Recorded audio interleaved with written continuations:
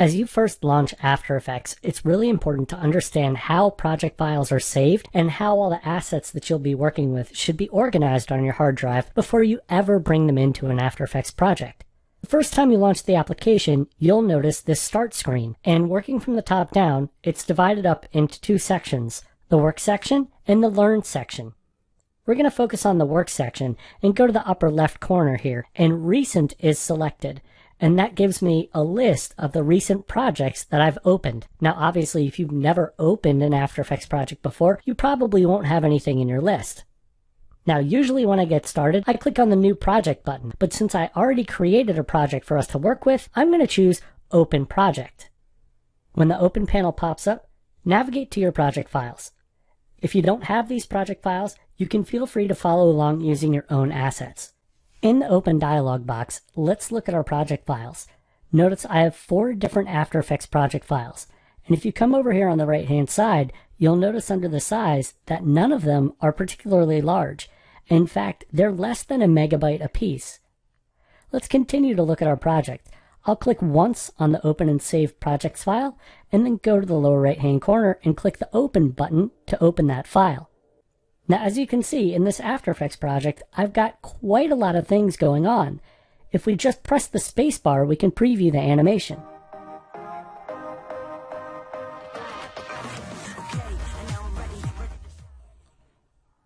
And just press the space bar to stop playback. And as you can see, I've got video files in there, I've got graphics in there. Let's take a closer look and figure out where these files actually are. If we go to the upper left corner of the interface, there's this area called the Project Panel.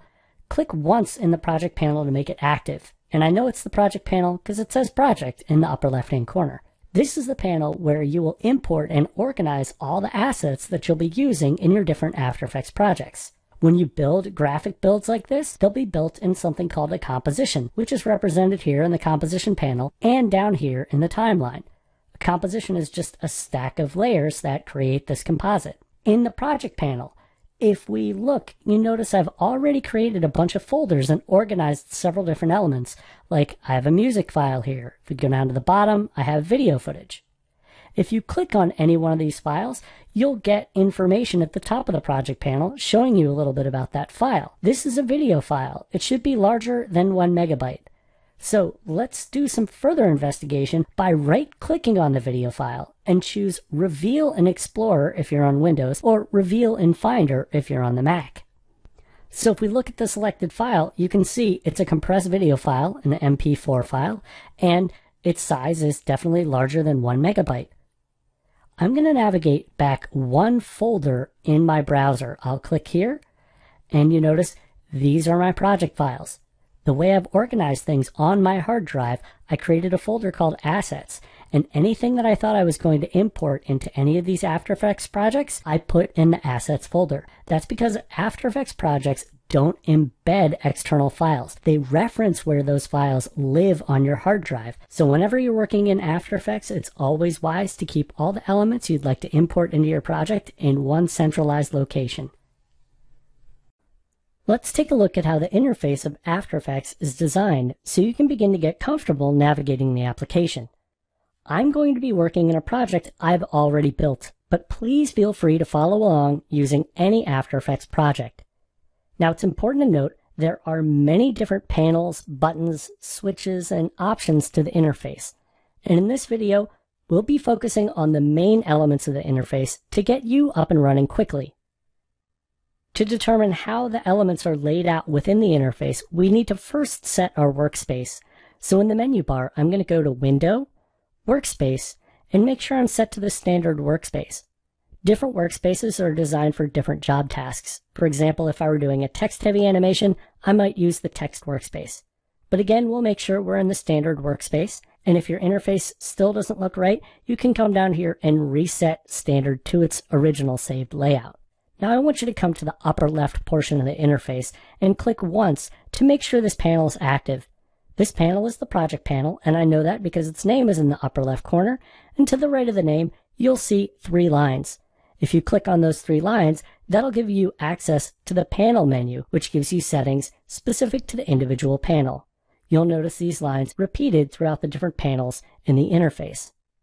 Now the project panel is where you'll import and organize all the elements you'll be using to build your After Effects projects.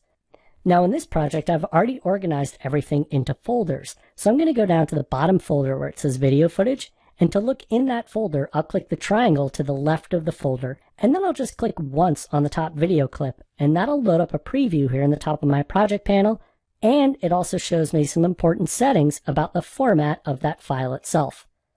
Now, when you're working in After Effects and building elements, you'll be building things called compositions. At the top of the project panel, I have the AA Compositions folder, and in there, I have the tool of the interface composition. So if I double click on that icon, notice now the timeline is active. And the timeline and the composition panel, which is right here in the middle of the interface, work together in conjunction. The timeline is divided up into two sections. The left side allows you to stack layers vertically, one on top of the other. So if I want to select a layer, I can just click once on that layer and I know it's selected because it's bright white.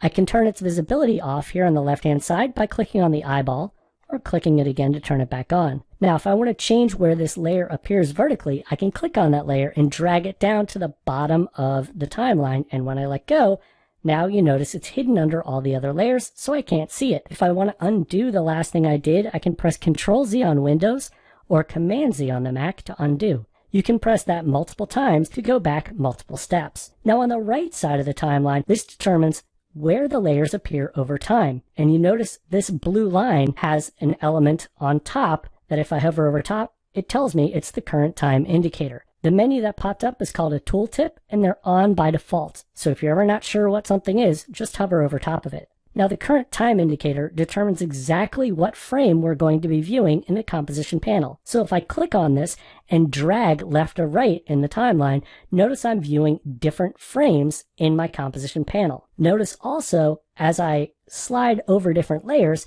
we can see other elements in our composition. To know exactly what frame you're on, you want to look in the lower left corner of the composition panel. Here, this will tell you, or in the upper left corner of the timeline itself. As you're working in the interface of After Effects, you might want to look in the upper right corner in the info panel because you'll get little menu items letting you know what it was you last completed. Now you may have noticed we're working in kind of a circle, starting with the project panel, then to the timeline, then the composition panel. Now I'm on the right side in the info panel, and if we come all the way back up to the start of our circle here in the upper left area, we have the toolbar. The toolbar allows you to add different elements to your projects. For example, I could add a rectangle into here, or I could add cameras, I could add paintbrush strokes. You get the general idea. Honestly, 90% of the time when I'm working in After Effects, I'm using this leftmost tool here called the selection tool. And looking at the tooltip, I can see if I press V on my keyboard, that will grab that tool. Now you may have noticed, whenever you click on an object, you've made it selected.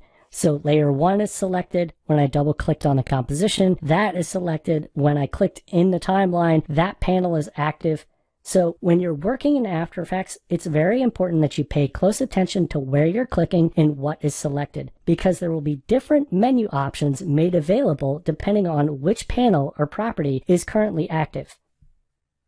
While many graphics can be created in After Effects, there will be plenty of times when you'll want to animate files created in other applications, like Photoshop files or Illustrator files, photographs and video files. To get started, we're going to import a couple of different kinds of files.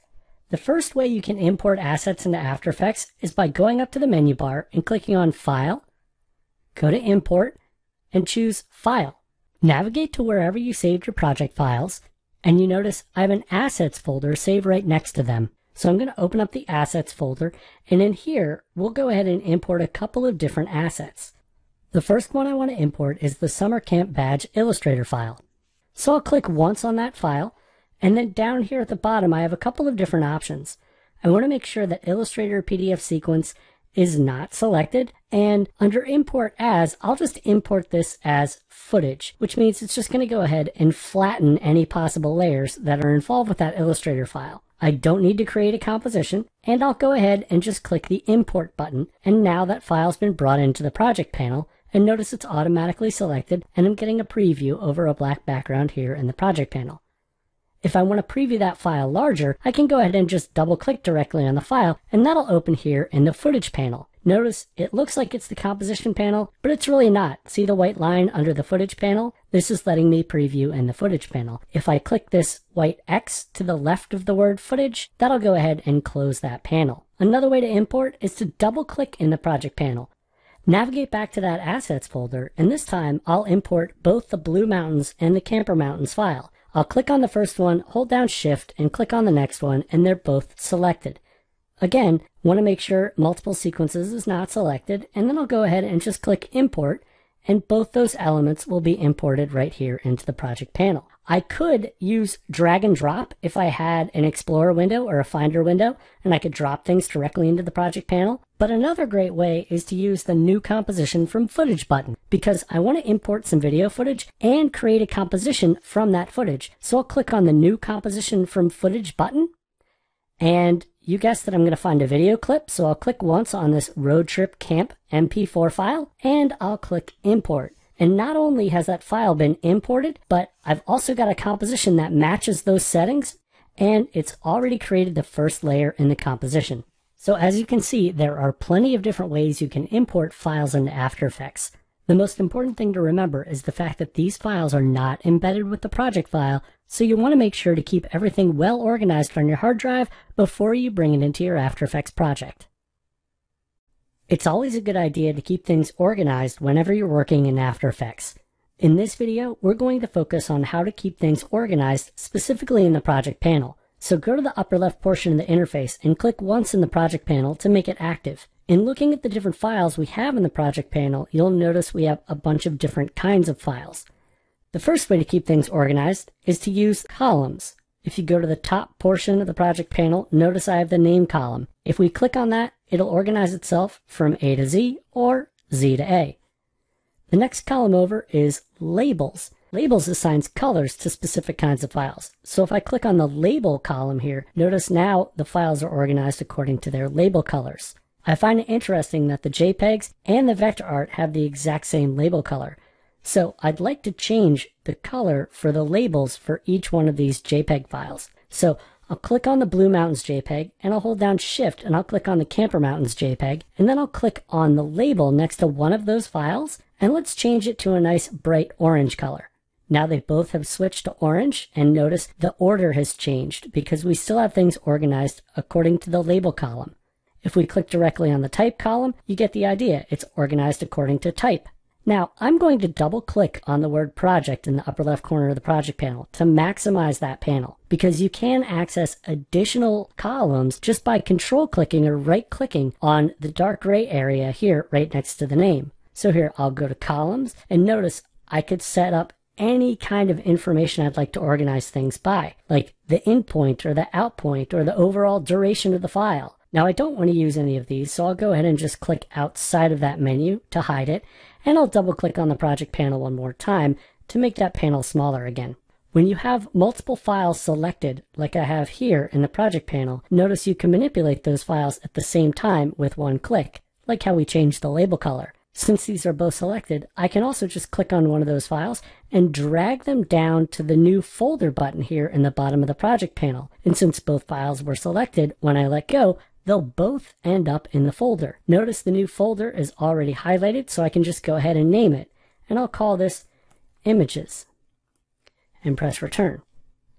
Now, let's organize the video file. If I click on this road trip video file, sure enough, there's a preview in my project panel. To add this to a folder, I'll just click and drag down to the new folder button. And here we can call this footage. And notice, even though I'm using caps for some and lower for others, it really doesn't change how things are organized other than just the fact that they are capitalized or lowercase. Now the last one I want to create a folder for is this Summer Camp Illustrator file. So I'll click on that and drag it down to the new folder button, and here I can go ahead and name this Vectors. Now what happens when you have everything organized into folders, but you still want to be able to find those elements without having to open every single folder? Well, you can go up to the search area here in the project panel. So if I click once in the search area and start to type the word camp, any footage that has the word camp in it is going to be popped up. Now it's really important that you clear out this field when you're done searching for things so that you can see everything back in the project panel when you're finished. Now, the last thing you might want to do is delete files. Like, let's say there is an image that you're not working with anymore. Well, here, I'll open the images folder and I'll click on the Camper Mountains JPEG and drag it down, not to the new folder icon, but over here to the trash icon. And when I let go, it's going to tell me, are you sure you want to remove this because it's being used in one composition? I'll go ahead and say delete, and notice when I do that, now the image is gone out of my composition. So if I didn't want to do that, I can just press Control-Z on Windows or Command-Z on the Mac to undo, but now you know how to actually delete files in your project panel. Now I have to say, getting in the habit of keeping the project panel well organized is a very good way to keep your creative life pain-free as you continue on in your journey as an After Effects artist.